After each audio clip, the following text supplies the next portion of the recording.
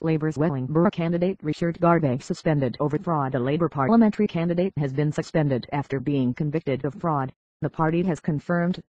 Richard Garvie, 30, who is standing for Wellingborough and Rushden, was found guilty of buying about £900 worth of train tickets using a bank account he knew contained insufficient funds.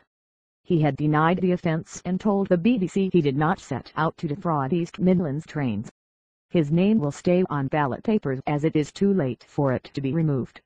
Garvie, from Corby, Northamptonshire, was convicted at Wellingborough Magistrates Court on Thursday and will be sentenced at a later date. He said he ran up the debt in his own name in 2012 because he had been desperate to see the people he cared about in Berkshire. "I didn't know I'd get into trouble. I intentionally went overdrawn on my account. That account was then sent to a debt collection agency and the debt was paid off," he said. "What happened since is East Midlands Trains have brought the prosecution. I didn't confide in anybody. I genuinely believed I hadn't done anything wrong."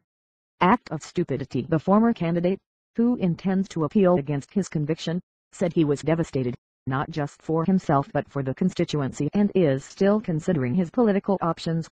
"It was an act of stupidity 3 years ago. I've apologized and hope it doesn't have any impact on the party," he said. "If people still want to vote Labour, then vote for me on the ballot paper. If Labour were to win the election, I think there would be a question mark for me as to whether it would be right for me to continue as an MP." The Labour Party has not yet offered any guidance on what its voters should do if they want to vote for them next Thursday. The Wellingborough seat was held by Conservative Peter Bone, who won by a majority of 11,787 votes in 2010. Mr. Bone is